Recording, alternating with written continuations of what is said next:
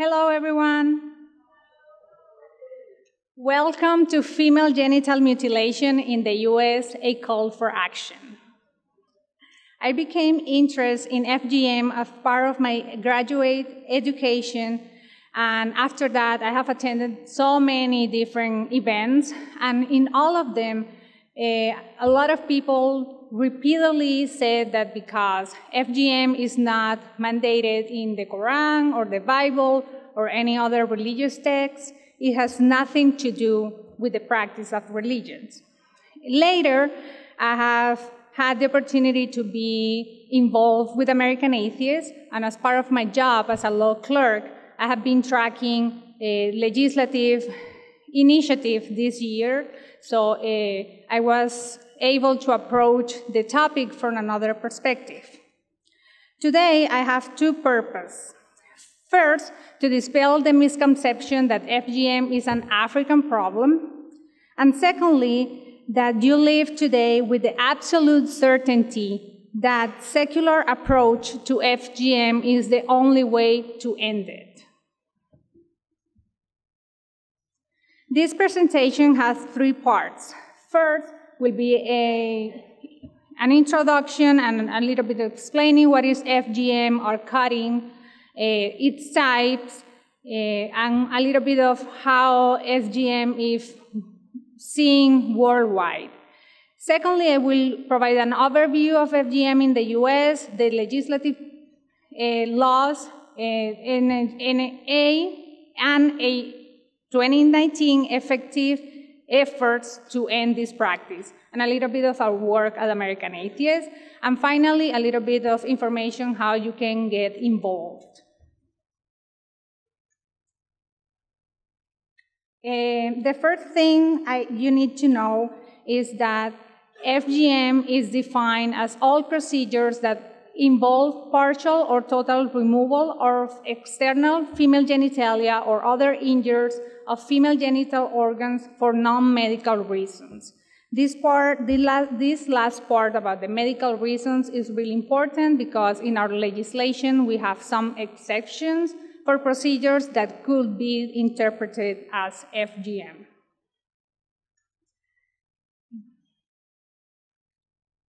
I spent a lot of time looking for the appropriate slide to show you the different types of FGM so you don't have to leave the room. But I encourage you to keep your eyes open and to play a game with me. I don't think the approach of putting yourself in other people's shoes, depending in this exercise, is like really accurate. So for the male audience, I will need you to think and feel that people are doing this to your best friend, so you can help us in the feeling. Here comes the slides. As you can see, FGM has been categorized in 4 different practices. Type 1, often referred as clitoridectomy, is the partial or total removal of the clitoris, and in rare cases, only the fold of skin surrounding the clitoris. Type 2 is called excision, and is the partial or total removal of the clitoris and the labia minora with or without the excision of the labia majora. Type 3 is called infibulation, which is the narrowing of the vaginal opening through the creation of a covering seal formed by cutting and repositioning the labia majora or minora, sometimes through stitching, with or without the removal of the clitoris. What you are seeing here in type 3 is not an exaggeration. It's not that the slide looks weird. In reality, the hole can be as little as the diameter of a drinking straw. Imagine the consequences of that. Type 4 is all other harmful procedures to the female genitalia for non-medical purpose, and it includes pricking, incising, and cauterizing the genital area. Now you can breathe. Again, you can lose your ties a little bit. I won't say much about the psychological and physical effects of the FGM because I don't have a lot of time, but keep in mind that increased low self-esteem, infections, urinary problems, menstruation problems, and even birth complications. The bad news about FGM is that it's practiced almost in every continent. Worldwide, FGM looks like this. According to the World Health Organization, at least 200 million women have been cut. And believe it or not, this was the best map I could find, although it doesn't include any data regarding Iraq and my native country, Colombia. In Colombia, FGM is performed by indigenous tribes, specifically the indigenous Nasa and Embera. And among all those communities, gathering data is even more difficult than in the US. Although researchers agree that between the Embera community, 2 out of 3 women have been cut. They also agree that apparently this practice came from black Muslim slaves from Mali in the 18th century. In Asia and Africa, FGM looked like this. In Asia, the practice involved countries like Indonesia or Singapore, while in others, as Malaysia, has been reported that 93% of girls have undergone FGM. Regarding Africa, this is the most common map you can find when you research this topic, but don't get that fooled you. This map only represents a region in the world with a high number of survivors, but FGM is everywhere. In Africa, also, people try to think that it's related exclusively to Islam, and even though it's practiced in countries as like Egypt and Iraq, it is also practiced in Christian countries as Ethiopia and Eritrea. But all of these communities have something in common. All of them believe that FGM could be practiced as a matter of tradition, and that it enhances virginity and chastity and even the possibility of motherhood. Sometimes even they are often related to the fact that guys only marry women who have undergone FGM. Regarding the US, the first thing you need to know is that according to the Center for Disease Control and Prevention, approximately 500,000 women and girls in the US are at risk. This number is the result of indirect sources because we don't have a national or federal survey gathering this information. This means that in reality, the number could be way higher, and probably is. This situation FGM has doubled in the past decade, but for girls younger than 18, it has quadrupled since 1990. And contrary to common beliefs, this practice affects American citizens, especially second-generation Americans. Hopefully, in a positive way, the US Code contemplates FGM as a crime since 1996. It states the definition, it provides some exceptions to the practice that cannot be performed on minors. It also prohibits traveling with minors in order to perform FGM in other states. But it was only until last year, 2018, that a federal court in Michigan decided the first case. This is the case United States versus Nagarwala. in which 8 defendants were charged with female genital mutilation and conspiracy. These charges include Dr. Nagarwala, who was the practitioner, Dr. Attar, who owns a clinic in Michigan in which the cutting was performed, 2 people who had helped the practitioner, and 4 mothers of the survivors. This case is long, and I will be happy to discuss all the details with you, and obviously it's more complex to what I can say right now, but basically the judge ruled that Congress lacked authority to enact the statute prohibiting FGM under the Commerce Clause, because being cut has nothing to do with interstate commerce. Not surprisingly, the case didn't mention religion or culture or tradition, which in my opinion is an important part of an overall understanding about FGM. In fact, it only mentioned the word religion 3 times, and in 2 of those times are referring to international statutes. In addition, it didn't mention that the practitioners are part of a community, part of the Shia Islam, who do perform FGM as a religious practice. The case will be still hearing in the counts regarding conspiracy, but last week the Department of Justice stated that they won't pursue and they won't appeal the judge's decision regarding the FGM charges because the law is too weak. It needs to be rewritten in order for them to perform a better job. By calling the constitutionality of this federal statute, we are facing at least 2 problems.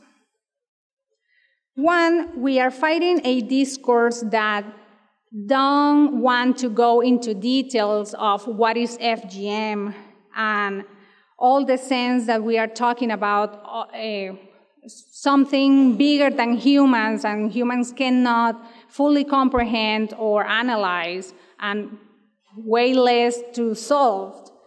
Also, we are in this narrative of dismissing the allegation of FGM that doesn't involve a direct relationship with this sacred text. Secondly, we are in a situation that states need to take a step forward and start working on those issues.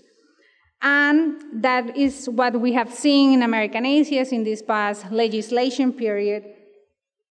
And this is a screenshot of the tracking system we use. We are currently tracking more than at this point is 69 bills around the country regarding cutting in more than 25 states. But keep in mind, please, that this is only one topic. We track so many topics that around 500 bills in this legislative period. Some of these bills use the same language as the federal statute, provide a definition, create some exceptions, and trying to increase the penalties from 5 years to 20. Only 21 states in the US have enacted legislation prohibiting FGM. And I'm using in a study organized by the Ayaan Hirsi Ali Foundation, and you can see that states in a darker color have a letter A, in which that will mean that probably the state enacted a law creating FGM as a felony and not as a misdemeanor, but also increasing the number of years in prison or allowing the prosecution not only of practitioners, but also parents and other people involved in taking care of minors. On the other hand, states with letter D will be those that don't create any civil procedure for survivors or doesn't advance education on this topic, or outlaw a practice called vacation cutting, what is the term they use to refer to the fact of taking girls out of the country most of the time during the school year or certain holidays or spring break to have the procedure in other countries and come back and still have time to heal. Ohio looked like this. Ohio has a grade of B, but it has more than 24,000 women and girls at risk. However, Ohio has a legislation at that moment. I want to highlight that the bill came into effect only less than a month ago. That was March 28, 2019. The bill was passed in December. So it's pretty new. I will say it's a good legislation, but still have some way to improve it by prosecuting not only practitioners, but parents, our guardians, and creating education and outreach programs. And guess what? American Atheists participated in the legislative period, and we provide a testimony for this bill, and this is how our testimonies looks like. Yep.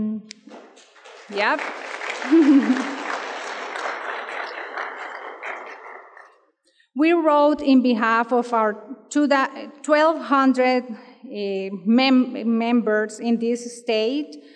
We applaud the legislation they were trying to pass. I will say that I'm pretty proud of the language we use and how we present to the committees that are discussing these issues, because we point out what is wrong with the bill. We use, if we have to say the word religion or being clear about what is going on, so we use the right language and we explain what we do, our nature, and we are unapologetic about our position and how the non-believer community feels regarding FGM.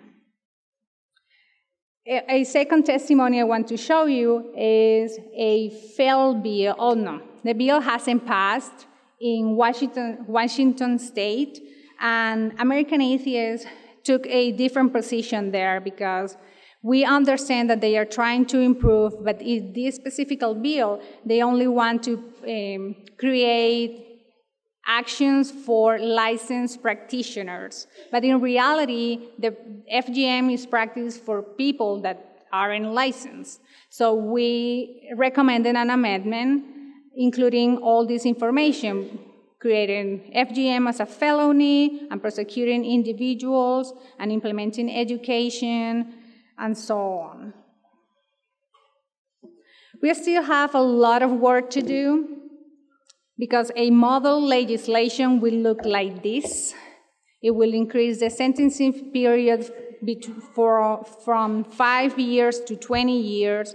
It will moving the burden of proving the violation from survivors to investigators, will adapt a tracking system to see what are the situation, in which situation we are and what are the real numbers. It will also extend the statute of limitation of civil and criminal actions. It will introduce education panels to inform people about the risk associated with FGM. It will address the roots of the problem, that we are missing that conversation.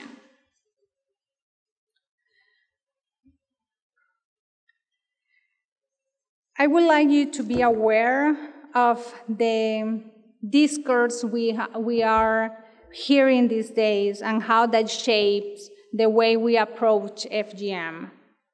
Stay away from the apologetic people who pretend to put this conversation in another level and tell us that we are not ready, we are too impatient, we have to give people time to realize that the practice is wrong.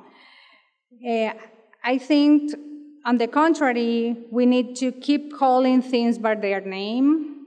We need to be bold enough to use the right language. If it's a religious practice, we have to say it and be critical about it. If it's not, being fair also. And don't let the circumstances happen, like what happened in Michigan. They didn't mention the practice and the relationship with the defendants. Other people uses euphemisms, so don't go in that direction. I think we are ready, and we have to have the discussion and have all the support we can. And I think in this particular sense is why American Atheists work is so important. We aren't attacking Islam or Christianity. We attack all, absolutely all laws and discrimination and cultural practice that pretend to cut rights to women and girls in the United States. Other way that you can have a better approach of this, if you pay attention, I never use the word victim. I think it's really important to start empowering survivors and let them speak about it and create platforms for them to tell the story. Yeah.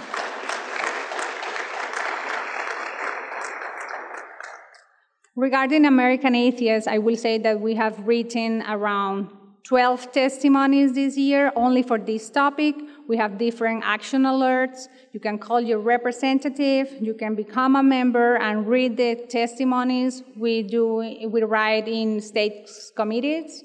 You don't have to do anything. That is a good part. I do everything. I do all the research. I draft the testimony. My boss, Allison, take a look at that. And you only have to go there and put a pretty face and a serious face, because this is a serious topic, and let people know what we think about it. I think that is the only way. Being active about what we care and being unapologetic about what we do is the only way that we can defeat female genital mutilation in the US. Thanks.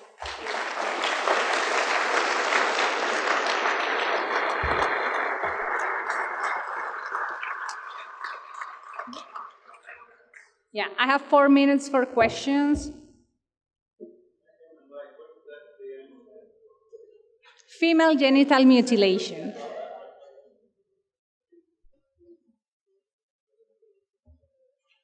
Nope.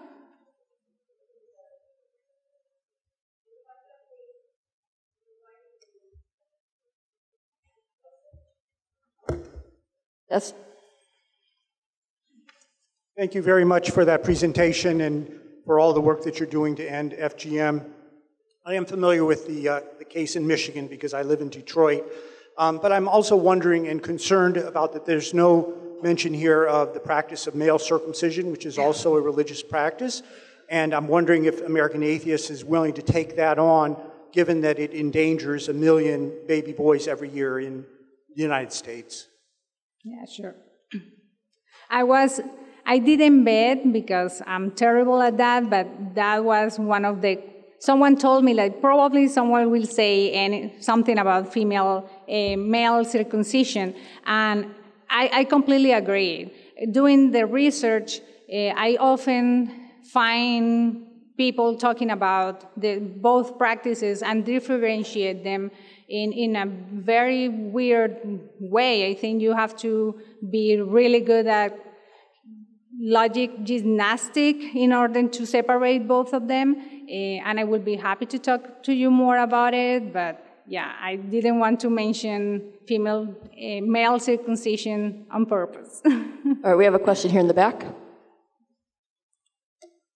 So, in your legislation, who would be opposed to this in legislatures? I mean, what are their arguments against it? What we have seen is the same that happened in the child marriage, with the child marriage topic and the speaker, the problems she was mentioning, that people are too afraid to go against those practices, especially because no one will say, yeah, I will take my kids and have this practice overseas or in other states. So it's kind of complicated because obviously people aren't outspoken about it and they aren't open, but for the legislative period, for Congress people and in the House, what we have seen is they don't want to be too controversial. They don't want to single out religion as the cause of FGM, so they use cultural and tradition, and that gets a little bit more difficult to attack, I will say. Okay, we have time for one question over here in the back. Mm-hmm. Thank you. I admit I'm not a lawyer, but I understand that the Commerce Clause, which is to regulate commerce between the states and between the United States and foreign governments, since the law may not be able to be constitutional if somebody just goes down the block to have this procedure done, but I understand there are people going across state lines to go to sympathetic, and as you say, vacation tourism, when they take the girl back to the old country. Why didn't they carve out this thing, which to me would seem would not violate the Commerce Clause? Would be something that the United States government could legally, I guess maybe it's just a thought I had. That is a good question. The case died, I will say, or this count died in summary judgment, which is an earlier stage in the process. So the decision itself doesn't I will say it takes a more legalistic approach, so it doesn't go into the whole details of what FGM implies. They even say that it isn't a transaction. So no one receives money or, so it doesn't have anything to do with money or commerce. They also say that because it doesn't happen frequently, I don't know, you don't have millions of people doing that, it doesn't affect the economy. They also tackle other arguments, especially regarding international law, but the US hasn't ratified any of the international treaties, so that was a little more difficult. Thank you so much. Thank you.